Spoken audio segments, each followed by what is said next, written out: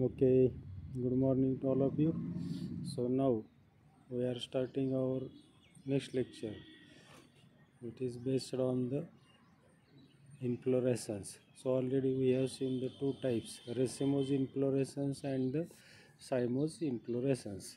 Now as per the types, the special types of inflorescence. So here mainly there are the three types. One is the verticillate star, then cyathium and the hypanthodium.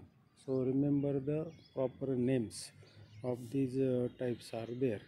So in the racemose and in the cymose already we have seen their types are there. So racemose are the simple raceme, compound raceme, then simple corym, compound corym, then simple umbel, compound umbel, then simple spike, compound spike, then catkin, then there is the simple spadix type, compound spadix, and head and the capitulum. So in the each, the simple means without branching and the compound means the branching. Same thing for the cymose. We have seen about the solitary cyme, that is single, terminal and axillary, two types. Good example for terminal is the datura, axillary hibiscus. In solitary monocasial type, not solitary, the monocasial, helicoid and the scorpoid, and in dicassial cymose is there, and the polycassial. Now the special types of inflorescence, as you see, the first one special types, verticillate star, then cyathium, hypanthodium, right? So what is verticillate star? Here you are observing the photograph of the example and the diagrammatic sketch. So it is a mixed type, cymose and racemose both are present in this one. You observe the two photographs here. So the branch of the flowers are there at the nodal region, and they shows are either in the cymose condition. So they are showing the, as per diagram, the helicoid type is there. Second example you are observing leucas. So all flowers are at the nodal and they are in the bunch. So it is like the your it is generally having the onion type, or it is showing the cymose type of the condition is there. In verticillate star, here you are observing the leucas is there, or the osmum is there, right? So just see the photographs. This is our good common example, osmum tulas.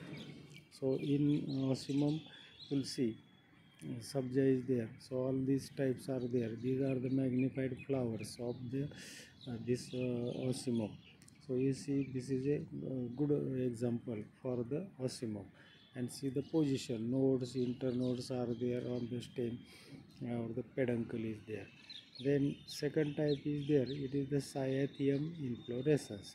Cyathium good example is the Euphorbia pulcherrima. So here on left side you are observing the, this is a female flower showing condition, and at the base there are the male flowers are there. You see the labels are there. So petal like structures they are seen. Then nectary gland is there, and in the cyathium the female flower and the male flowers are there. See the position of the male flower at the base of the stalk of the this particularly, or on the thalamus.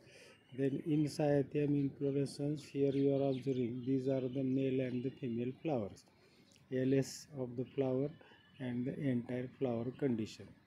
So long stalk is there, and then develop the separately female flower.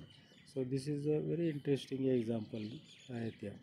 Then nectary gland, it is present at the top in the some condition. In Euphorbia pulcherrima, there is the nectary is present. So see the position of male flowers. Then where is the position of the style?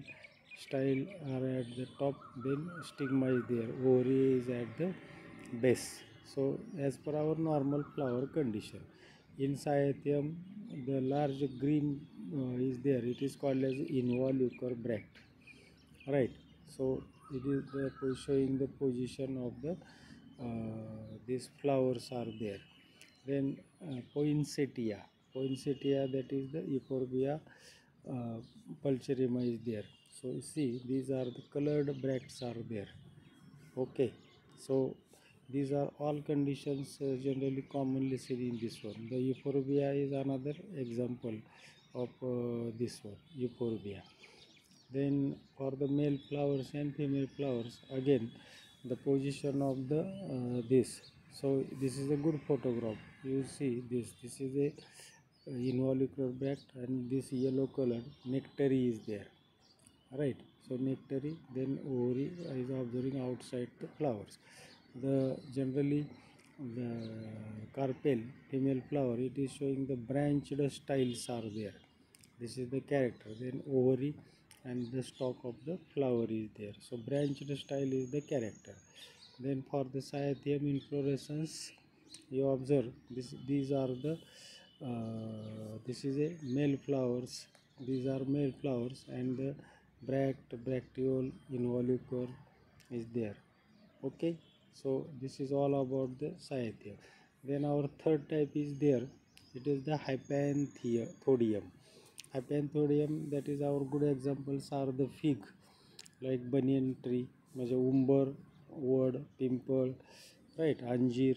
These are the good examples. So you see these are, it also shows the two flowers are there inside, male flower and the female flower, and the sterile flowers are called as the gall flowers. You remember these names of this one. These are the gall flowers are there, male flower, female flower, and the gall flowers at the center mixed.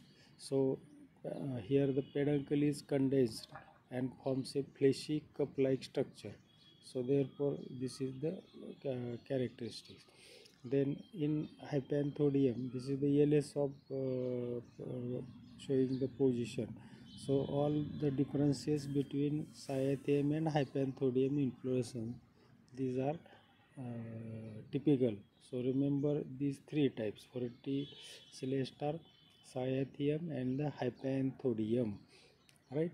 So see the position of male flower, female flowers, and this one. So these are the direct photographs of this available here. Then LS of flower is there. Same diagram, just these are different. So I have selected for your observation. Okay, so all the this is our third part. Then we will see about the nextly the opening to each one is there. Ficus, banyan, fig, peep, people.